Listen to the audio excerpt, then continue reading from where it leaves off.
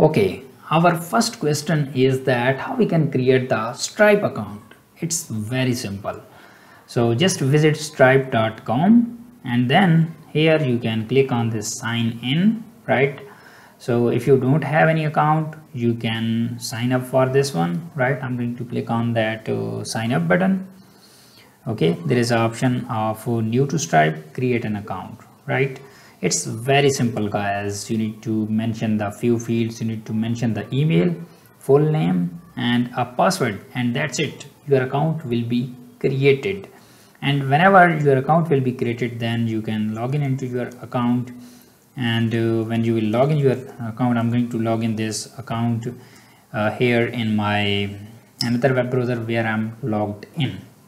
So when you will logged in, so it will open the Stripe dashboard where you can pull the Stripe keys, which is our main purpose, to get the keys and then also see the transactions. So here there is option of developers. Just click on this developers, and then there is option of API keys. Click on that, and here you will see that there are two types of keys: publishable key and a secret key. You can get this public key and then click on this reveal test key and get that secret key too, and then add this into your application, and then we are able to basically process the payments using Stripe, right?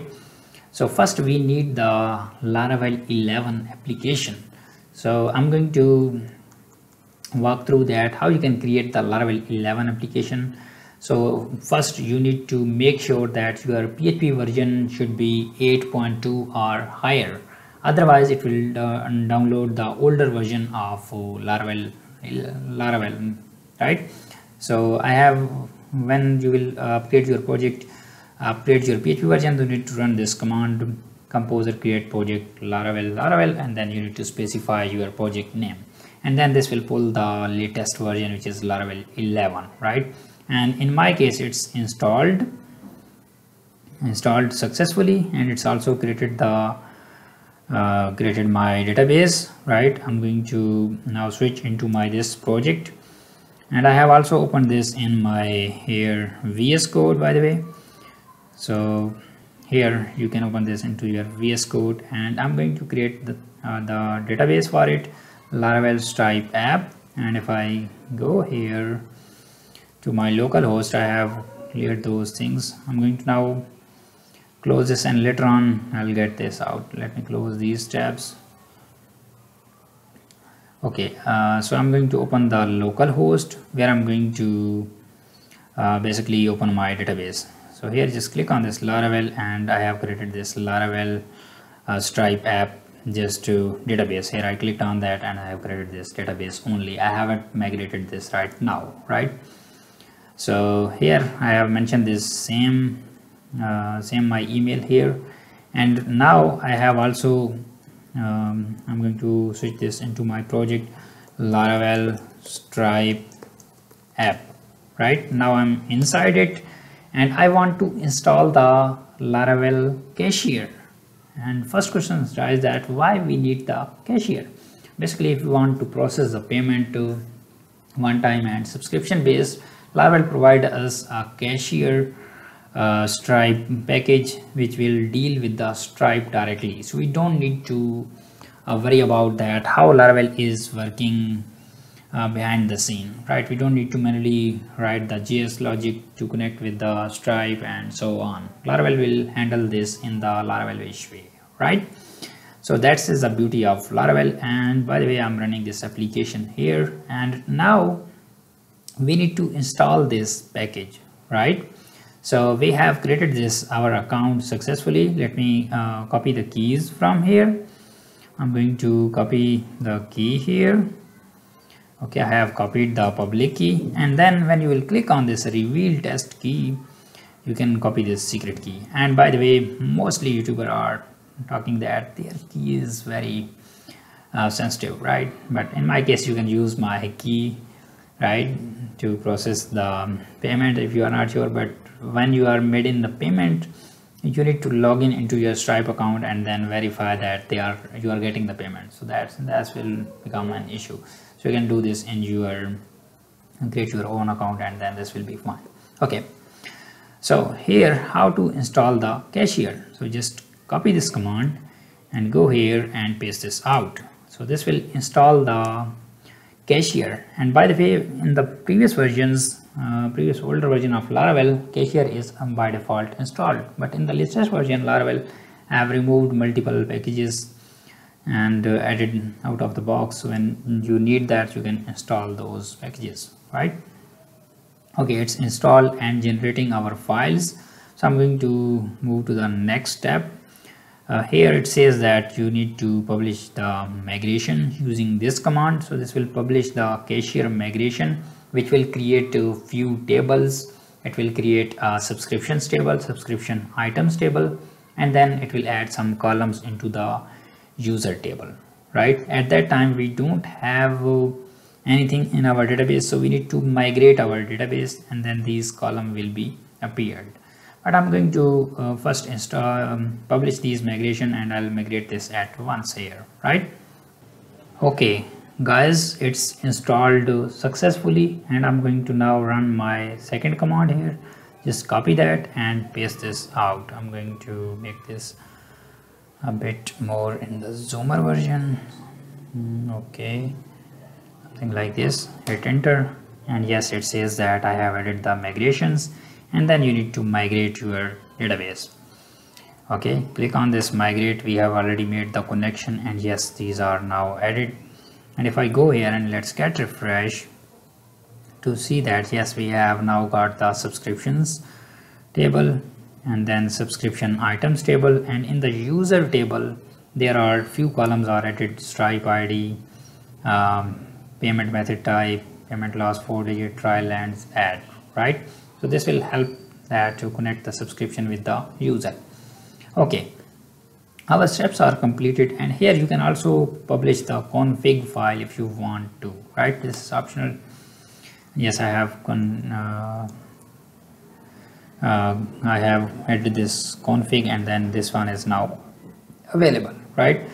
And by the way, you can Stripe is using by default these variable names, so you can add them into your .env file. So just open .env file, something like this, and then add them here and then paste your key, right? So I have copied them in the notepad file, so I'm going to copy from there, and then I'm going to also copy this secret key, and then this would be the Stripe secret, right? Just paste this out, and then we got this two keys, public key and Stripe keys. And whenever you are going live, you need to just change this here. This one is starting from pk test, mean that they are test keys, and then when you will get the live keys, so this will show here pk live, pk test, and secret key live, not the test. Okay, and similarly when you will log in into your Stripe, so this will also show you the option where you can switch into the test account and then into the test mode and live mode, right? So whenever you will disable this, so this will now become in the live mode, where you can create the separate transactions, your products, payments, and so on. Okay, we have installed this successfully, and now we need to configure that, because we want to make this our model billable. So this will help us to easily do the things on our users end, right? If you want to perform the user transaction, it will help us to, first we need to configure those things. How to configure this? First we need to make our model billable. We need to add this trait. So if you are using a different model, you can add this into your own model, but I'm using Laravel by default user model. And one more thing here guys, when you are adding your keys here in the env file, you need to also add them into your services file. Here you can say that Stripe, something like this, and then you can pass them something like this. Key, this would represent the public key, and then env would be the Stripe key, and then similarly the secret. So here env and then Stripe secret, right? Something like this, Stripe key stripe secret. Why I have added them here? So let's say I need the stripe key, so I'll pull that from the config file rather than directly accessing the .env file. Why? Because .env files are configured and we need to manually and these are configured, and when we are clearing the cache they are still not taking the effect. So that's why we are adding them into the config. So when we will run config php artisan config clear command, so this will clear the old values and our new values will be reflected. So that's why we need to always use this. Okay, and now I'm going to go to the user model which comes by default, and here I'm going to add this billable trait. There are already traits, so you can add the comma here and then add your billable traits, right, in your corresponding model. Okay, then what you need to do here, if you are using a custom model, so you need to instruct the Laravel that you are using custom model and define your custom model here, right? And this one is also recommending that we need to set up the stripe key and secret key, and then one which is missing is webhook. So you can add your webhook, right? So at that time we don't need that webhook, but you can set up the webhook. Basically webhook is you can say that when Stripe fire any of the event, so it comes through the webhook and you can catch that event in your application. So that are very useful. We'll talk about that. Cashier currency. If you want to set up the cashier currency, you need to set up those values, right? So I'm going to go to my env file, and here I'm going to use my Stripe currency here.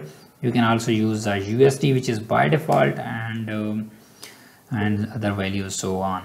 Okay, currency locale. This one is used for formatting of our number, that our number should be displayed the 00 after the many, like a number format as function is following. Okay, and then you can also calculate the text using this one. At that time we are not using the text. I'm going to skip this out. Stripe will automatically calculate your taxes. You need to add this into your app service provider. Here I'm going to open this app service provider, then you need to add this out here, right? Okay, and then next you need to add the Stripe logger.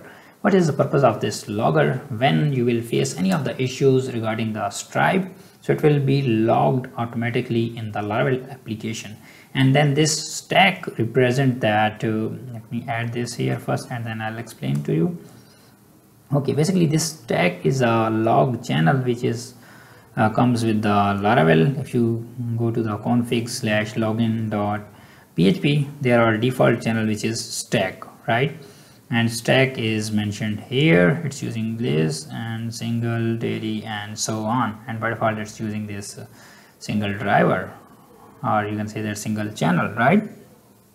So what it's representing, that when you are getting any of the issues, you can track them into the storage/log/laravel.log, and you will get all of the issues here, right?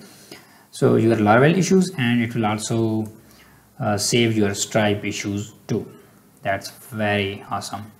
Okay, if you are using any of the custom model, you can add something like this, right? But we are using the Stripe and we are not using the custom model, so that's why these are provided by the Stripe itself. Okay, and then similarly you can also define your custom model here, something like this, as you are doing this. Okay, great. We are successfully able to set up our Stripe setup in our application. We have added our keys, and from the next video I'm going to start the one-time checkout, right? Checkout payment. We will perform this using checkout session, and then also do this using the form. So in the next video we'll discuss about this one-time payment, right? So hope you are learning this with the step-by-step guide, and I'll start it same from the same page where you are seeing at that time now. And I believe that it strongly help you to easily connect with me and solve your errors in the live environment. So I'll see you guys in the next one. Bye bye.